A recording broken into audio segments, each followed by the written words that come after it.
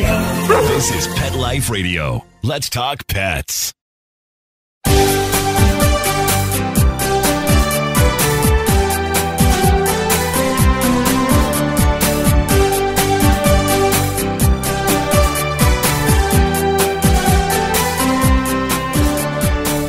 Hello and welcome to Working Like Dogs on Pet Life Radio. Thank you for joining us today. We're your hosts. My name is Marcie Davis, and my co-host is my amazing service dog, Lovey. And we're so excited to be with you today to talk about our favorite subject, working dogs and working animals. And today we're going to be visiting with Barbara Hinske. And Barbara is a best-selling author of the Rosemont series of novels. And you may have heard of The Christmas Club, which was actually made into a 2019 Hallmark Channel Christmas movie. And she's also the author of a brand new book called Guiding Emily. And she's with us today to talk about her new book. And you guessed it, it's a unique kind of incredible love story between a guide dog and his handler. So come right back after these quick messages as we welcome Barbara Hinske to the show.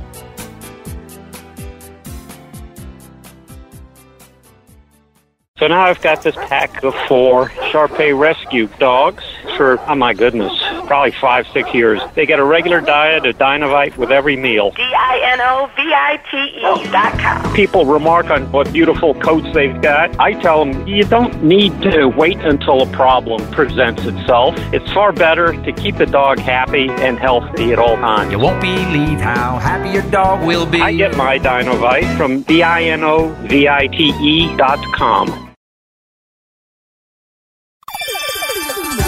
Let's Talk Pets on PetLifeRadio.com.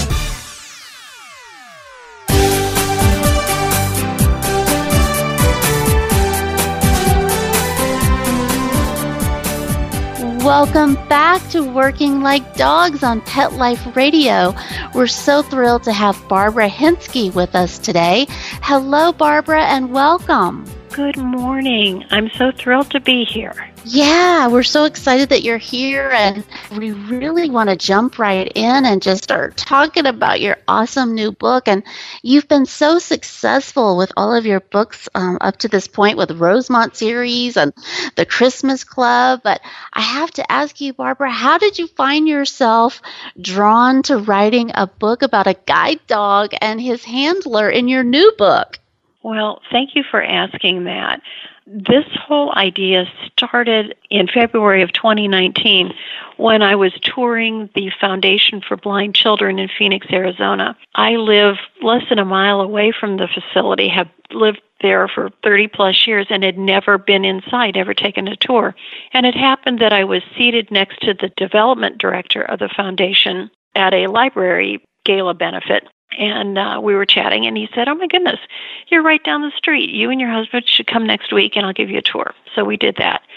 And school was in session then, and I was able to see with my own eyes the remarkable work that that foundation was doing with the children in its care, and they service children from ages 0 to 103 as their oldest child, so they have a large adult population. And at the end, I was so moved when I toured the foundation and witnessed the incredible work that they were doing with children in their classroom. One particular incident really got me. A 4-year-old child threw his arms around me, gave me a big hug, and he's, shaking. He's giggling so hard about my hand on his back. And he was blind and deaf. Steve told me that he had been born blind and deaf and with other disabilities, other complications. And his parents had been told that he probably wouldn't live very long. So these heartbroken parents refused to accept that prognosis for this child and brought him to the foundation. And there he was, 4 years later, in my arms, hugging me, very much walking and talking, which they had been told he would never do, and living this bright future that very few people imagined he would have. That was incredibly moving to me. So I said to Steve, what do you need? What can I do to help you? And he said, well, we service children from ages 0 to 103. We have a big adult population. Yep. Population. And we need two things. We need to raise awareness of the isolation that the visually impaired feel within the sighted community. And we're a nonprofit. We need money. Yeah, that's the bottom line. Yeah.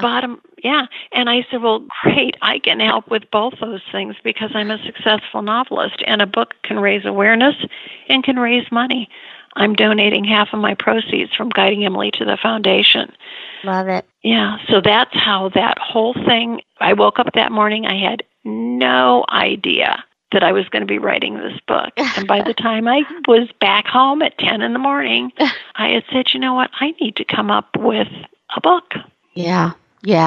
Your life had changed. Yeah. My life had changed. Yeah. I just love those experiences where something so profound as that experience just changes you, and then look what you created as a result of that. So that's so awesome. And I just have to say and really appreciate what you're saying about people who do have vision loss. And I just can't imagine having vision loss and hearing loss and trying to move through the world that way. I have always thought that would be one of the most difficult disabilities to have, and I have so much respect for people that have that, and how they do navigate the world is just so phenomenal and impressive. So I just really want to honor what you shared and just acknowledge that, because it is raising that awareness regarding that is just so awesome. I just love it.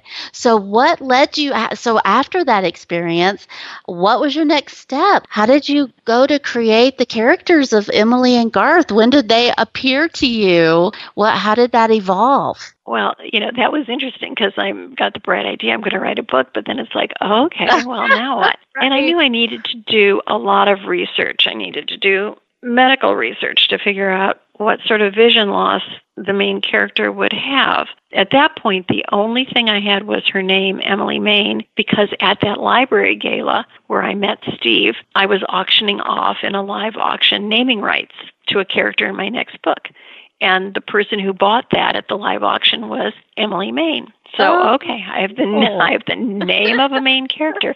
So I started doing research. The foundation was incredibly welcoming and helpful to me. One of their counselors is a woman by the name of Julie Rock, and she has a guide dog named Gnocchi that she works with. And Julie was kind enough to get the approval from one of her adult counseling classes of newly blind individuals.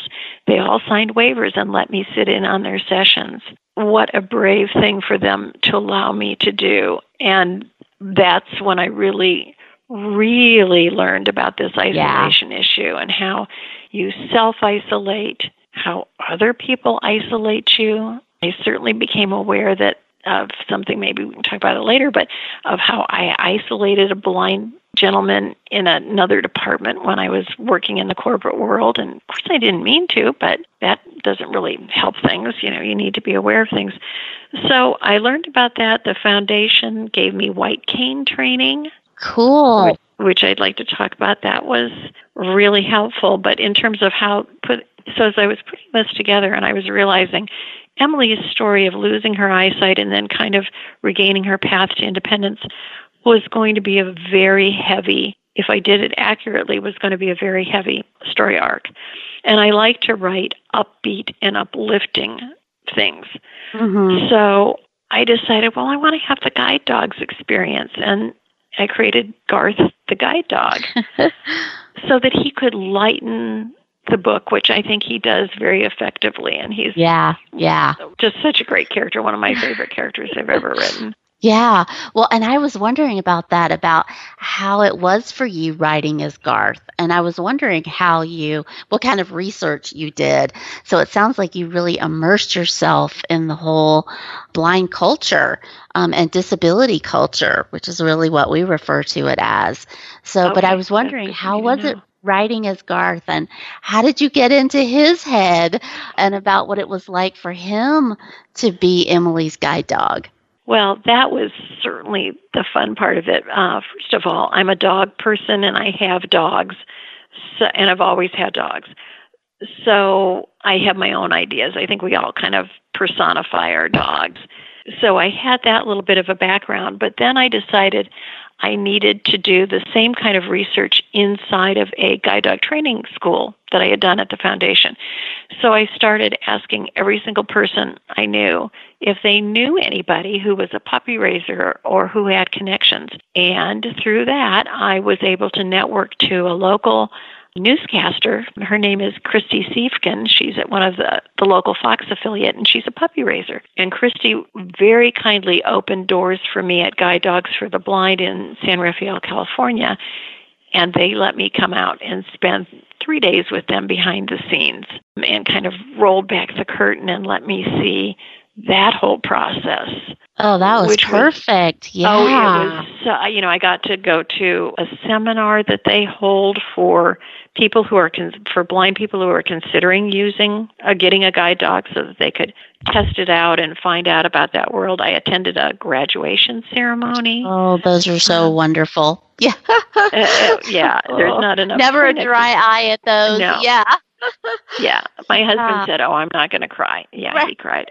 So did I, and I'm bawling. Yeah, I said the same thing at every graduation. Yeah. It was so moving. So, and then, of course, Julie Rock and her dog, Gnocchi, who is the prototype for Garth, was kind of always there. And as it turned out, Julie has always worked with dogs her whole life and has been, she's got her own guide dog, but she trains dogs and she professionally shows dogs at very high levels.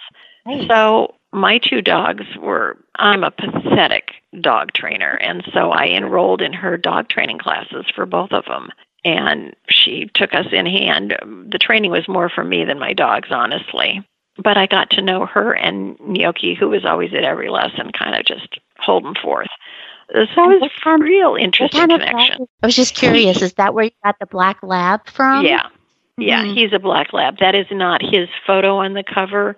It's a stock photo, but yeah, he looks very much like that. I wondered who the inspiration was for that black lab. Yeah. Lovey's a black lab. Yeah. So I was really excited to see a black lab on the cover. I love them all, but there's something about a black lab as a guide dog. Well, and oh my goodness, and he's so beautiful. Yeah.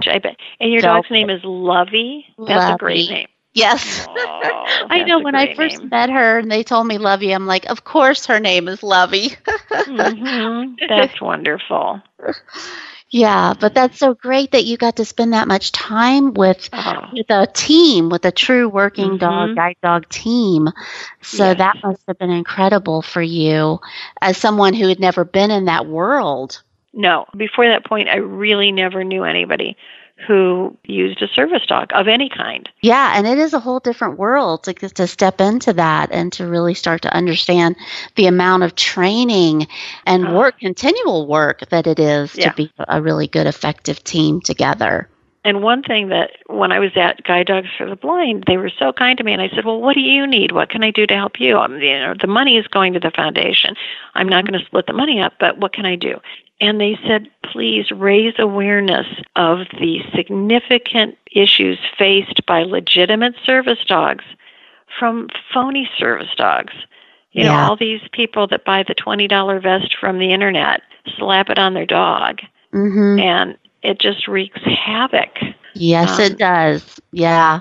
Yeah, that's a huge issue. And it's so unfortunate that people, and I think it is, I want to hear your opinion of that, but for me, it really does seem like people who just are uneducated and inexperienced with what a true guide dog, service dog, seizure dog, what has gone into them to make them have the abilities to fit that role and to help someone with major disabilities like myself. You know, it's hard if you don't know.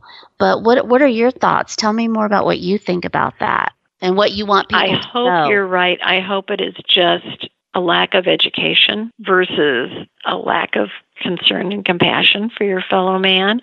So I'm going with it's a lack of education. I think I've had people tell me all the time, oh my goodness, I didn't realize it took so long to train them. Not that it's a monetary thing, but I'm told by guide dogs the investment in a guide dog is about $50,000. That's correct. Yes. Yeah. That's huge. Yeah. And I even think that is, that's modest, really, for everything that goes into them for an entire 2-year period. It's a big investment. It is. And to think Julie told me that her dog Gnocchi was attacked by a phony service dog at Disneyland, Siberian Husky. Fortunately, this dog lunged and bit Gnocchi at the harness, so his teeth were sunk into the harness.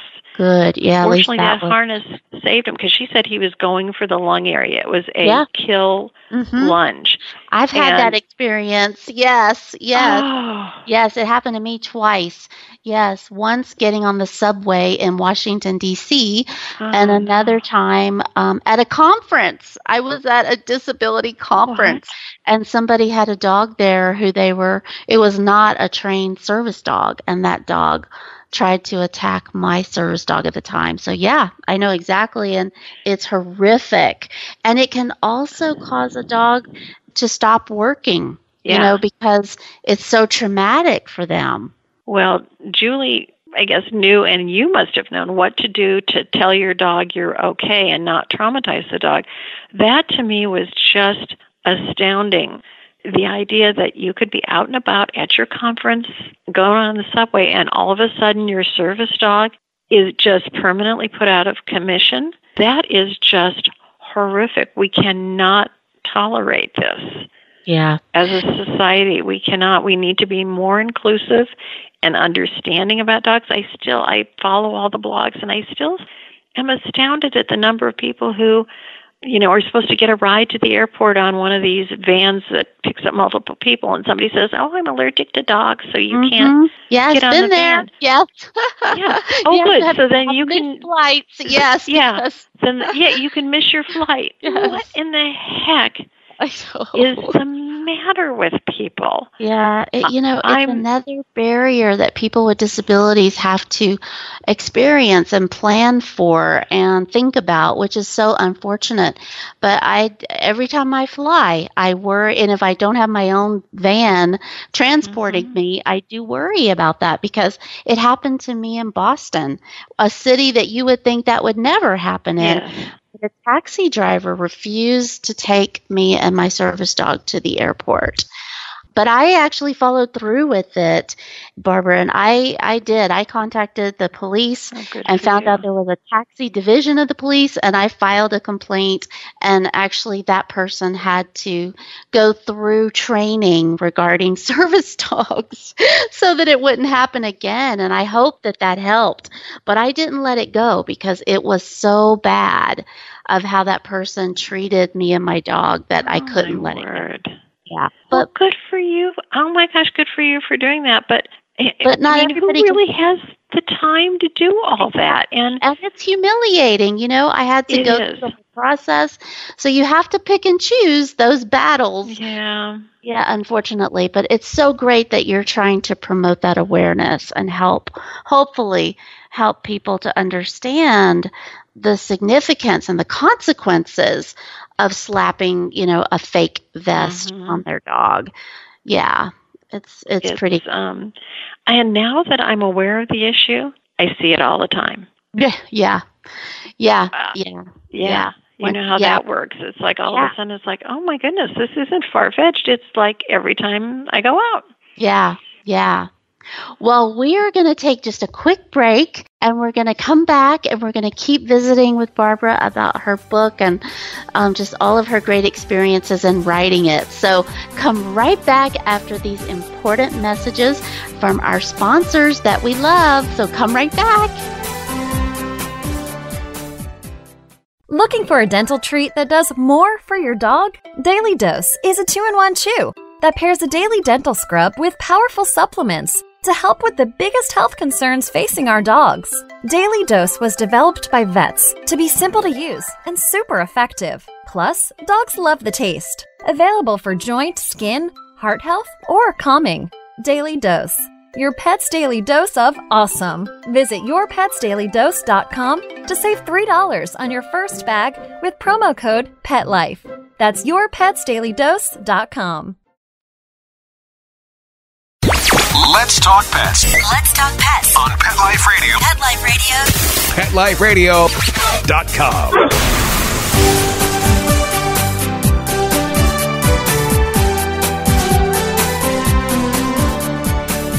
Welcome back to Working Like Dogs on Pet Life Radio. We're visiting today with best-selling author Barbara Hinske about her new awesome book, Guiding Emily. And boy, Barbara, we were having such a robust discussion about fake service dogs before the break, and I just really want to honor that again with you and thank you for the work that you're doing around that. And any other thoughts about that you want to share with us and our listeners, because it's just such an important issue? Well, it certainly is. It's distressing to me to hear, traveling is hard enough, let alone people who are discriminated against.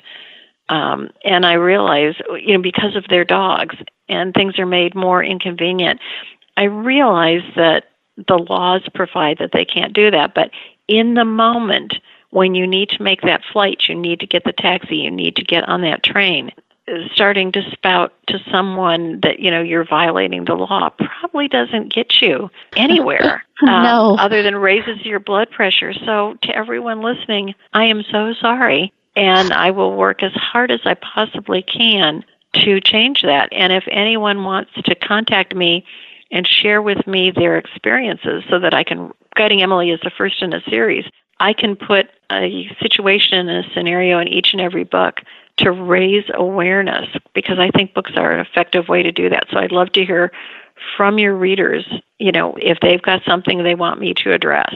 Oh, I love it. Yeah. And I'm so excited that this is going to be a series. That is so cool. So can you tell us a little bit about what you're thinking about that? Yes. Now that the first book has been out and I've gathered some feedback, a couple of things. People want to, I don't want to do any giveaways, but there will be more with her husband and her friend. Obviously, Garth will continue on for sure. I've heard from a number of people who use guide dogs, since I've published this and talked to them. And one of the questions I ask people is, can you tell if your dog likes someone versus doesn't like someone? Can you tell the people they like? And maybe you can tell me about Lovey. The response is overwhelming. Oh, yeah, we know who they like and don't like. Right.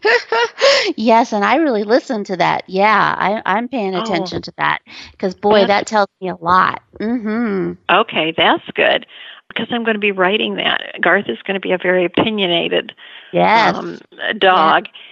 And one woman was recounting to me an experience where she feels like her dog set her up kind of with the man that she ended up marrying.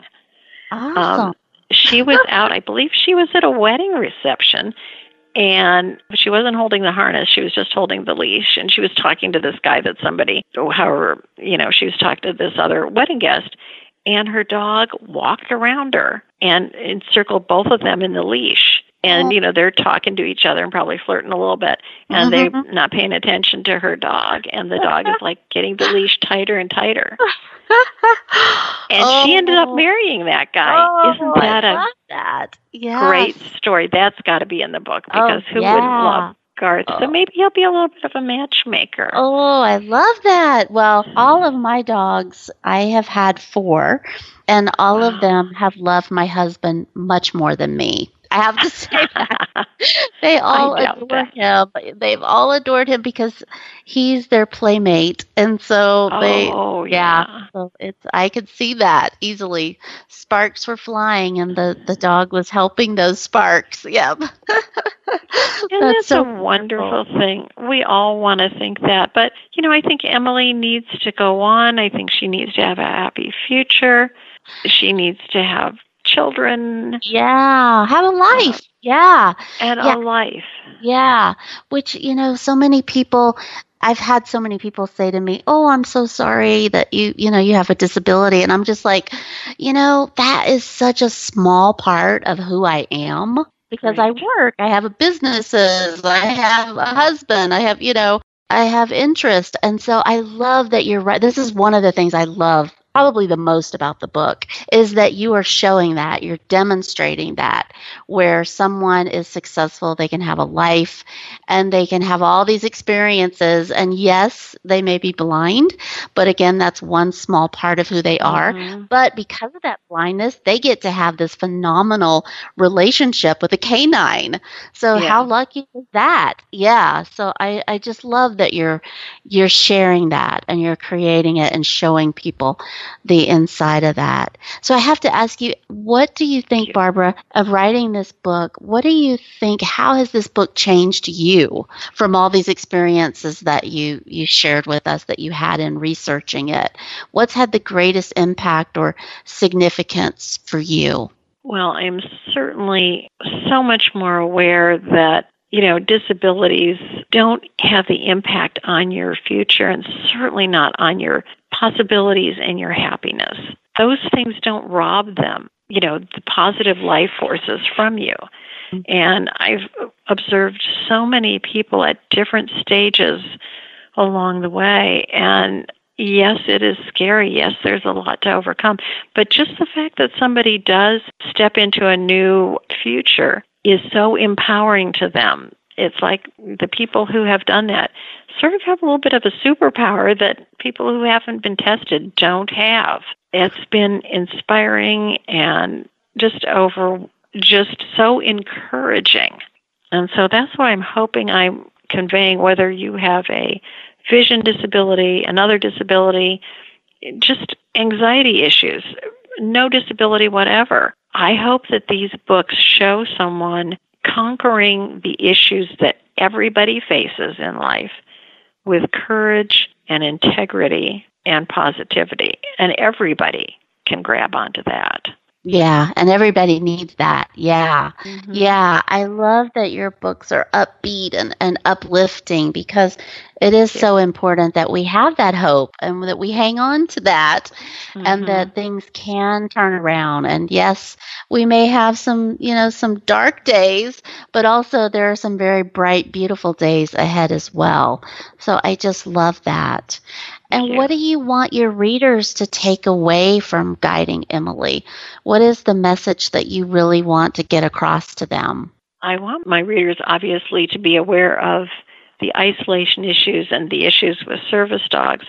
And I want them to come away with the knowledge that these are issues that can be changed one-on-one. This doesn't necessarily have to be a big moment. You don't have to go to Washington and lobby. You can implement this in your day-to-day life by your own actions of kindness to other people and responsibility with your animals. So this is an on-the-ground, grassroots sort of thing. They can have a huge impact. Yeah, I love that. I love that you're bringing it to the individual. Yeah, it is. It's our own individual choices.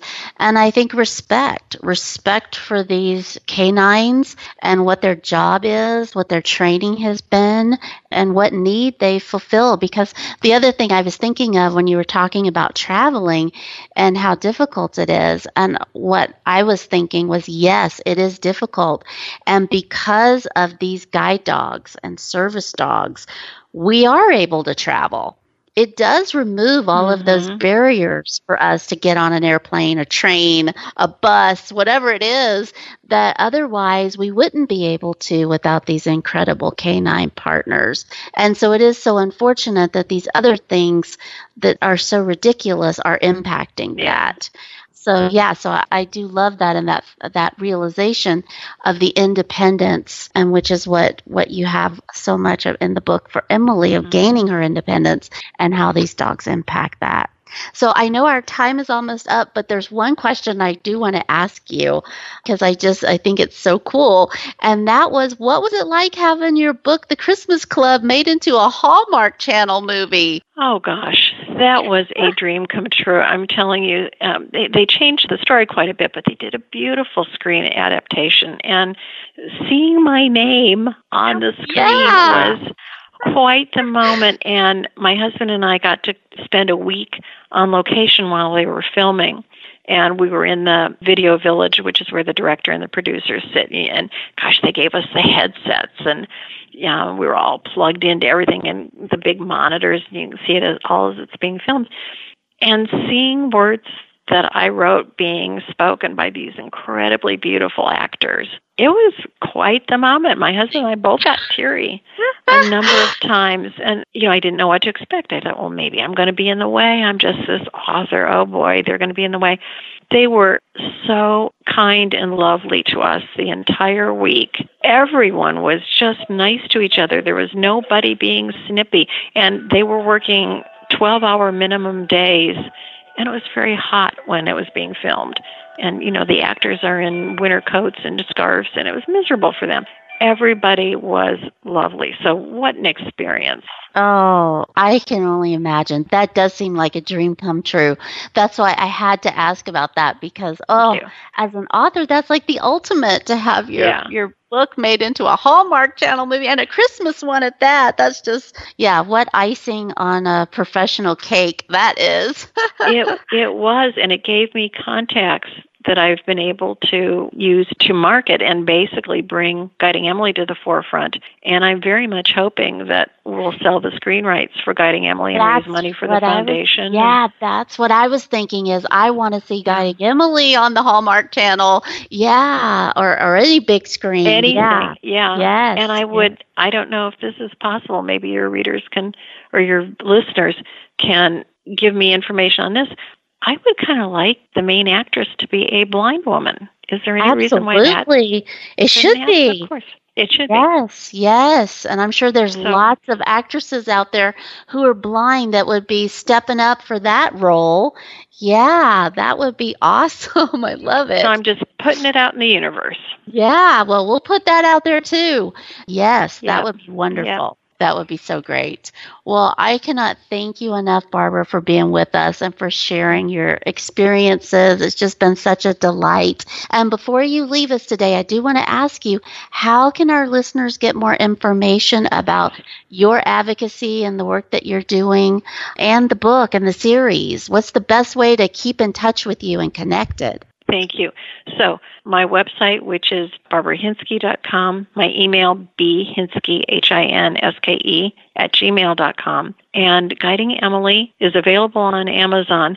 It'll soon be in audio, but it's available in Braille from the Foundation for Blind Children, and it's on Bookshare as well. Right now. Love it. I love that it's in Braille. Oh, that's so great. Yeah, I've got my own Braille copy, and it's wonderful. Oh, yeah. Oh, that's awesome. Oh, well, yay, Barbara. Just love the book. Love what you're doing. Thank you so much for your leadership, your advocacy, and for your contributions to the Foundation for Blind Children.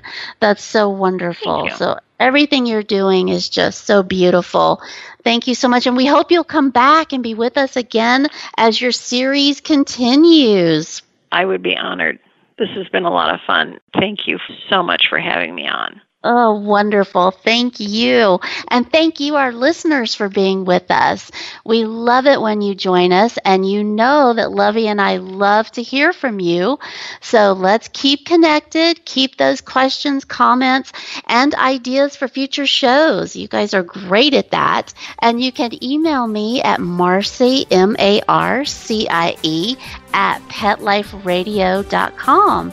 And you can also follow Working Like Dogs Always on Facebook and Instagram. We love connecting with you, and we really love seeing photos of your working dogs and the incredible work that they're doing every day. So thank you so much for being with us, and we look forward to being with you again soon. Take good care. Let's Talk Pets, every week on demand, only on PetLifeRadio.com.